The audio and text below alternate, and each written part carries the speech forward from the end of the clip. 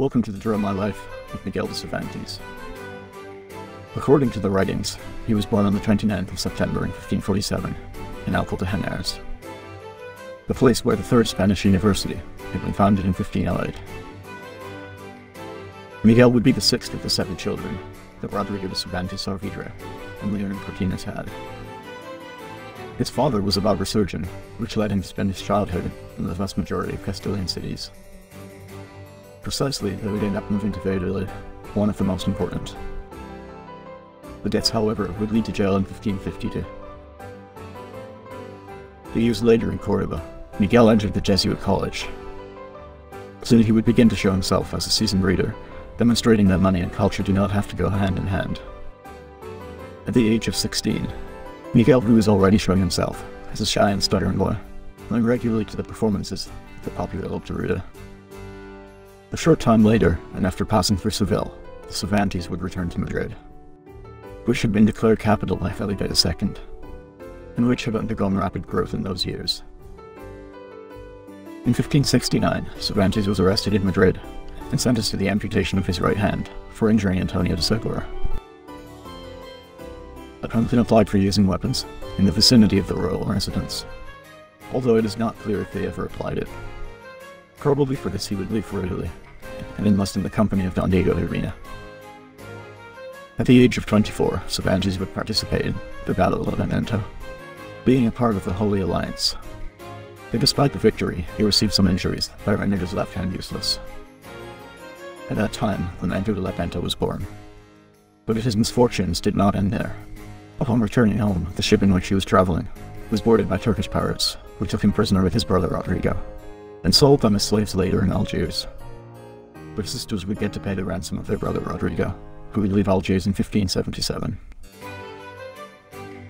Miguel, on the other hand, would try to escape without success, up to 4 times. From that experience, 2 of his works would emerge: The Deals of Algiers and The Baths of Algiers. In September 1579, his mother managed to gather 475 shields, which she handed over to the Council of the Crusades. The friars managed to reach the 500 necessary to pay the ransom.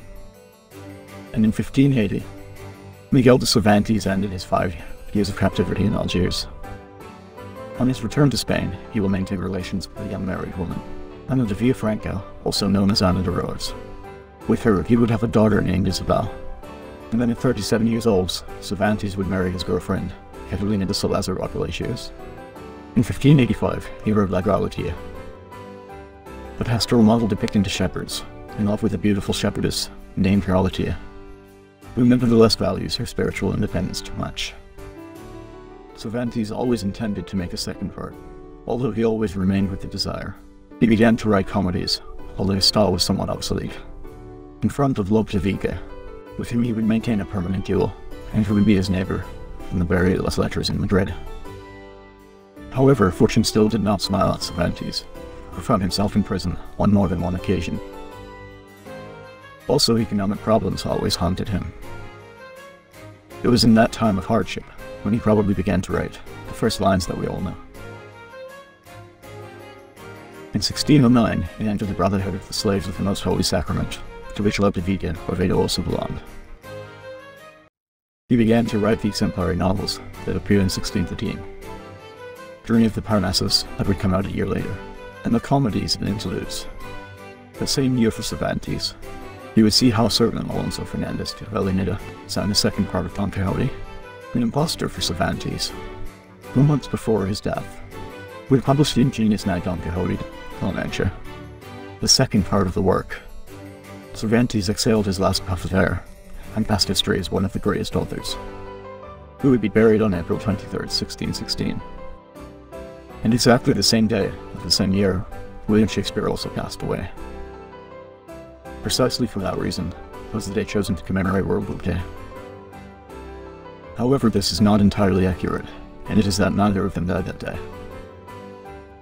Cervantes did it a day before, and at that time England was governed under the Julian calendar, so Shakespeare's death actually occurred on May 3rd, 1616.